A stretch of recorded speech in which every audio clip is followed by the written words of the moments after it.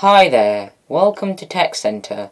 This is Joshua and I'm going to introduce you to use the text tool in Paint 3D. If you want to watch a full tutorial on Paint 3D, I've put a link in the description box below so you can watch the video. Before we jump into the video, please subscribe and click the notification bell to receive future videos from my channel. If you haven't already watched my previous video about using shapes, stickers and textures in Paint 3D, I've put a link in the description box below so you can watch the video. Now I'm going to introduce you to use the text tool in Paint 3D. First of all, I'm going to open Paint 3D from the Windows Programs list. Click Start, and then on Paint 3D. Now that Paint 3D is open, I'm going to open a new blank project by clicking on New. I'm going to click on it.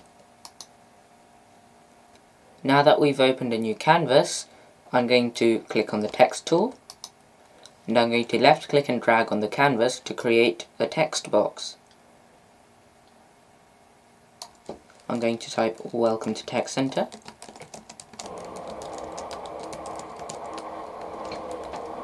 We can adjust the size of the text box by using these grip points on the outline box. I'm going to make it slightly larger. I'm going to left click and drag on the text to select it.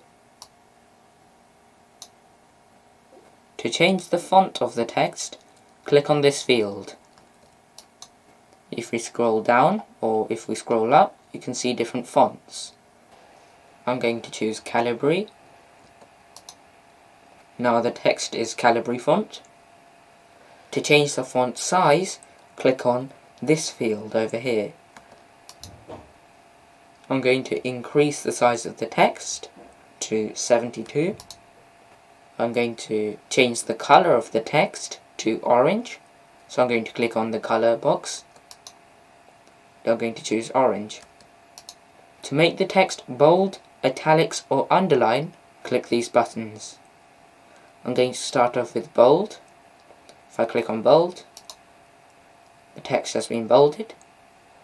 If I click on italics and underline, the text has been italics and it is now underlined. To see that, I'm going to click on the text to deselect it. You can see that the text is orange, it's bold, it's italics and it's underlined. If you want to remove any of these bold, italics or underline, you have to click and drag to select the text. Then you have to click on the format button that you want to get rid of. I don't want the text to be italics anymore, so I'm going to click on italics.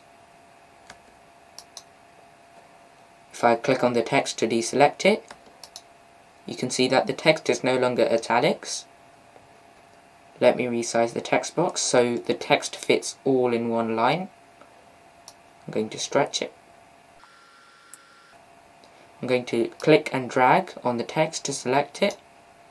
We can also change the alignment of the text. Currently it's left.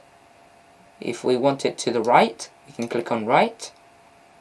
But for me, I want it to be in the center of the text box. I'm going to click on center. You can see that it's in the center. If we deselect the text by clicking on it, and the next option is background fill. So if we click on it, you can see that the text box has been filled with a color. And the default color is yellow. I'm going to change this color because the text is not visible.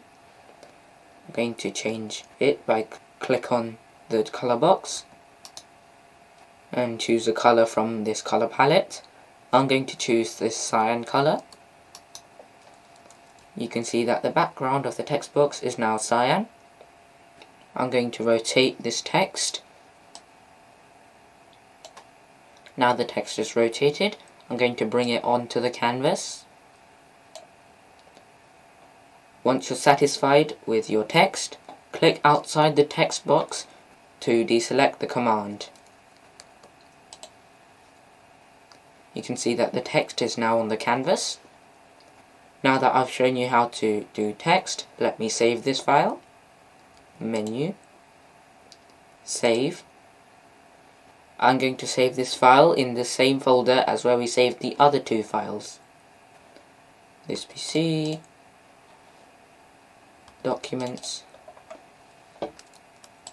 I'm going to call this file sample file 3.